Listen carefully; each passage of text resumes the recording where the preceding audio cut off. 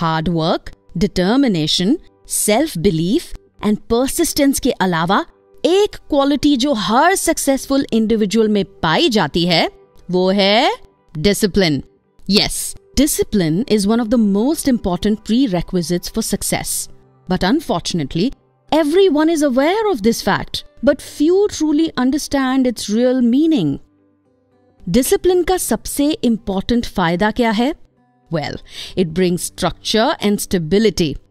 इसकी शुरुआत होती है स्टूडेंट लाइफ से, और ये डिसिप्लिन सिर्फ स्कूल्स में ही नहीं बल्कि आप सोसाइटी में भी पाएंगे.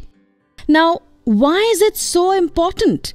क्योंकि अगर डिसिप्लिन नहीं होगा तो people would do whatever they want and make mistakes without putting the consideration of others first and foremost.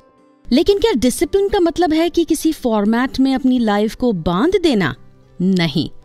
Discipline is, in fact, freedom.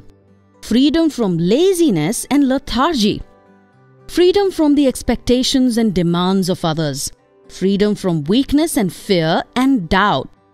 Simple सा एग्जाम्पल देकर बात करते हैं.